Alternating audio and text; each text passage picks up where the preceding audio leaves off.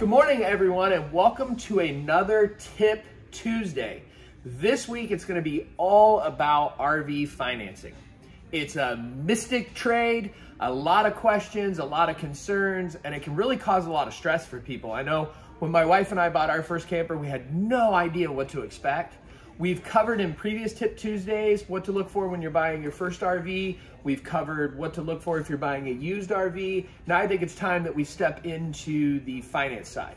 So what I'm gonna do is I'm gonna grab a couple of our team members from our finance department, the real experts, and I'm gonna ask them, I don't know, 5, 6 different important things that you guys should know when you're purchasing your RV, so stay tuned.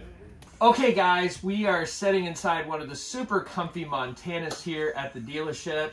I've got these two people right here. You know, I told you I like doing the Tip Tuesdays, but I'm not always the expert, so I'm bringing in our finance experts. Guys, go ahead and introduce yourselves.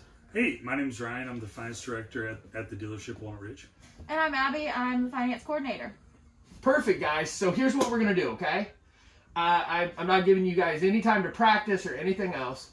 We're going to fire off 5 or 6 big finance questions that I think a lot of people either don't know when they come to the dealership, or if they didn't know, they should know, okay? And I'd like you guys to answer those. I'm going to pick on you guys individually. We're going to move to remote locations. We're going to keep this video spicy, okay? All right, let's do it. So let's do it. I feel all like official setting here, right? Don't you? Yeah. I mean, this feels Feels well, good. I like this. Could you imagine, like... I feel like I'm on, a 60-minute interview.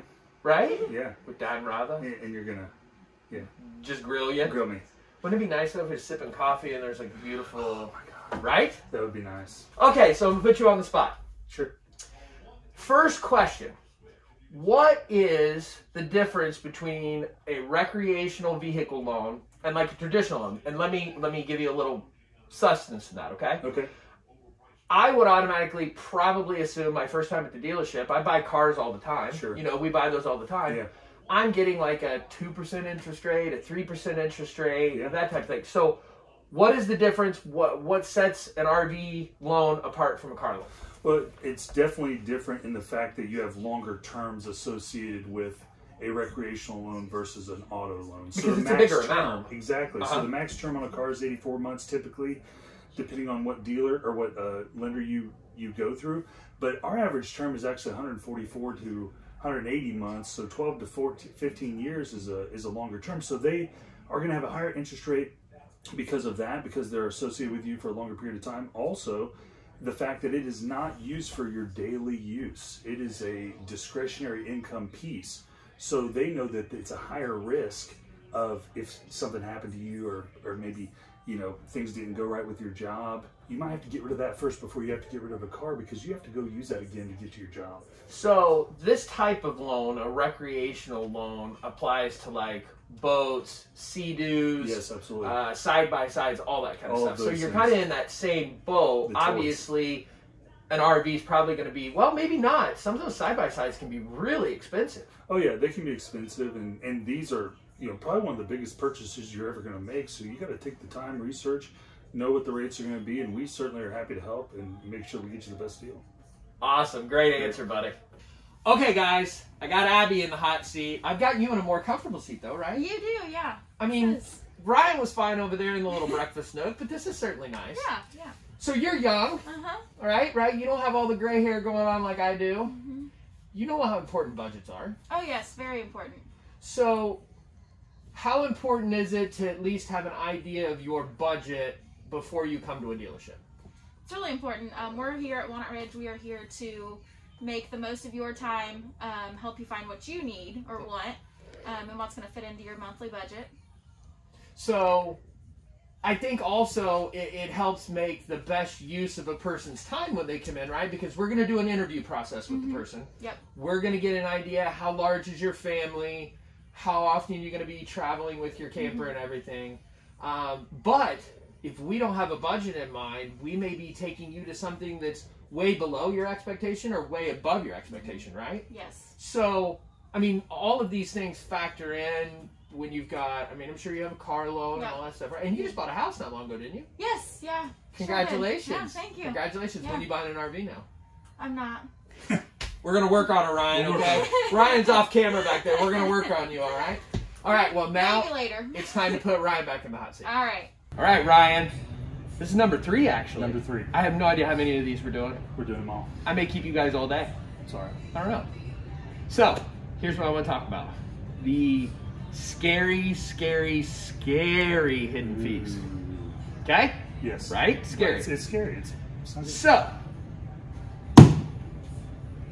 I can only speak to, and I guess you have a little bit more knowledge. You've worked at other dealerships, or you've been around. Dealt with them. Yeah, you've dealt with some stuff, or heard the horror stories of people coming certainly. in.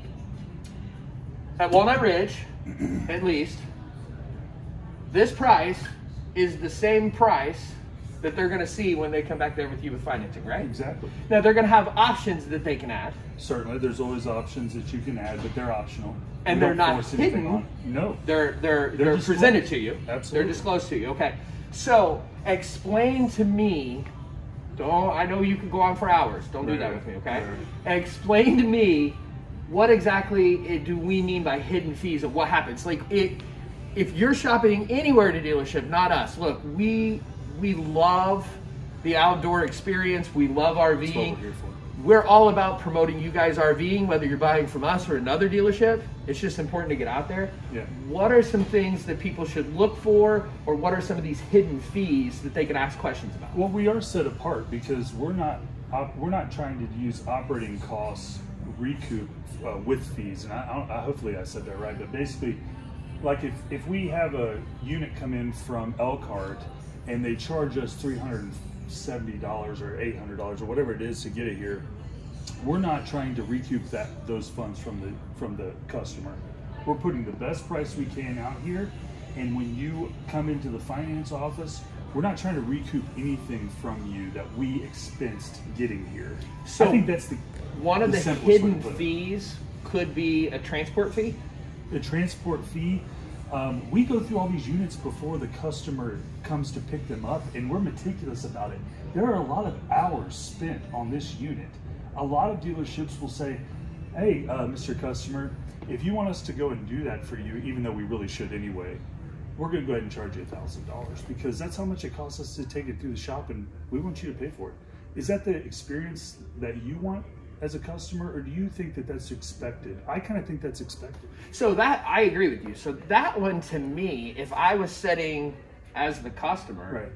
I think I would do some pushback on that one, and I would be like, I'm buying this off of you. I expect you to make sure that everything's working in it and that it's clean. Because that's customer service. Right. Exactly. So what's another hidden fee they could throw in there? Other hidden fees or documentation fees. It does cost the dealership a little bit of money to get everything prepared and done. There's labor hours involved there. But, when you're staring at a $500 fee to do a couple hours of paperwork, maybe that's a little egregious. And Right. so they can throw in a little bit there to offset costs or even potentially profit off of it. So how much, give me like a min and a rough max, ballpark could add up in hidden fees? I've seen as high as like $2,000. $2,000. Yeah, I've seen as high as $2,000, and it can be as low as $500. So the important thing that I'm getting here, and I know Ryan actually did my finance deal the first time that my wife and I bought a camper. Take your time, ask lots of questions, and understand that dollar amount. If you talk to the salesperson about this and that amount is different in the back, you have a right to understand and know why that's larger. Yeah, and if you see that this unit is out there and they say, oh, it's just $500 less than Walnut Ridge, come in and see me. And then when you get to my office or the finance office and it's $22,999, you probably want to know why. Start asking questions. Yeah, because absolutely. It's not what's advertised. So guys, there's the tip. Ask There it lots is. of questions and don't feel rushed, because until you put that pen to paper, you haven't done anything. Yeah. Okay, so you're back in the hot seat again. Yeah. Tell me how a dealership can help me find the best financing deal. Well, for example, if you just go to your bank, you're only getting one rate. Whereas if you go through us and do our lending, we are able to shop around with multiple lenders that we have a relationship with and work with on a daily basis. And if you have a little bit of trouble with your credit in the past, we can potentially talk to that bank and work something out with them and get you the best rate with that bank or So you guys, basically, and this is applicable to all RV dealerships again. This isn't something exclusive to Walnut Ridge. All RV dealerships have relationships with multiple banks. Right. Basically, because we buy or help with so many loans, we have more negotiating power. I mean, I think that's fair to say. All dealerships would.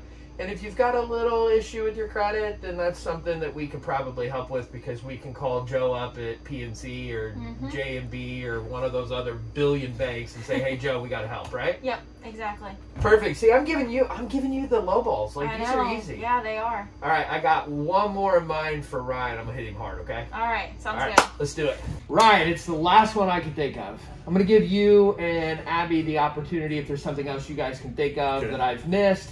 These are all just the ones that I can think of off the top of my head. That's why, again, I got you two as the expert.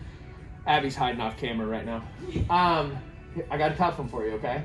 Okay, brain buster. It's the scary dum credit score. Credit score. Right? Yep. So, talk a little bit about, I think people want to understand where their credit score should be, how that affects the loan, and just in general, what's going to happen. So give me your advice. There's a lot there to unpackage, but the main point of it is that if you know where you're at, budgetary, we talked about that. Yep. If you know where you're at credit score wise, then we can put together a platform, if you will, to get to where you want to go.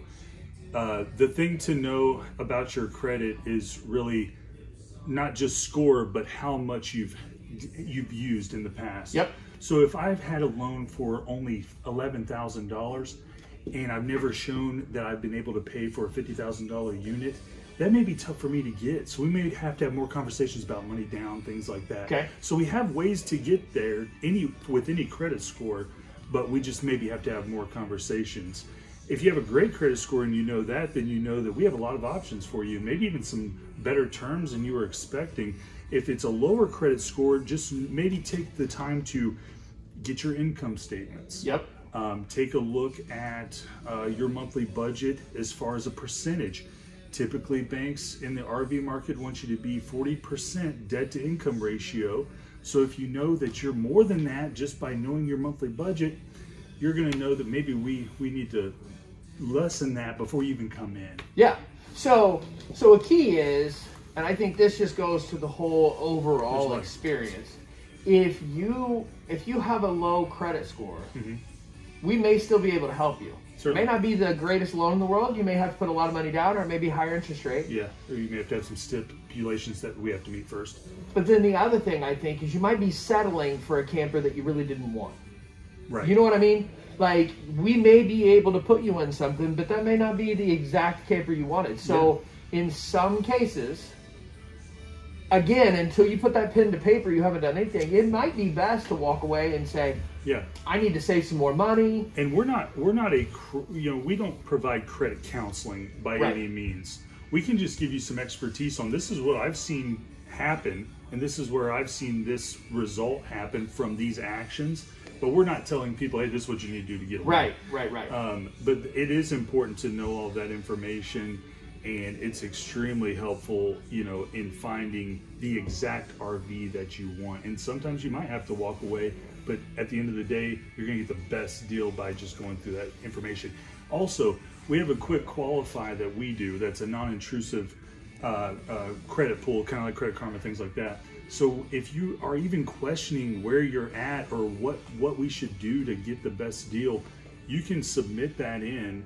It's not a hard inquiry on your credit, and we can tell you exactly where we are. So it's not going to hit their credit. They're not going to lose any points. Yeah. We actually have that on the website. On every single unit that you go to, we have the estimated payments. We have the estimated terms on that. And then just below that, we have a quick qualify. So you click that, fill that out. It's super, super simple. And I love that it's non-intrusive. So yeah. All right, buddy. Well, thank you. I wish I could shake hands, but we've got the whole COVID, so we'll just do this. Okay, guys, that is it for this week's Tip Tuesday. Thank you both, Ryan and Abby, for your expertise. I really, really appreciate it. It's our pleasure. You're welcome. Guys, if you have additional questions, because I know we didn't answer everything and financing can be scary, leave a comment down below, and I'll be sure to go pick these two's brains and get you the answer you're looking for. Have a great week. Happy camping.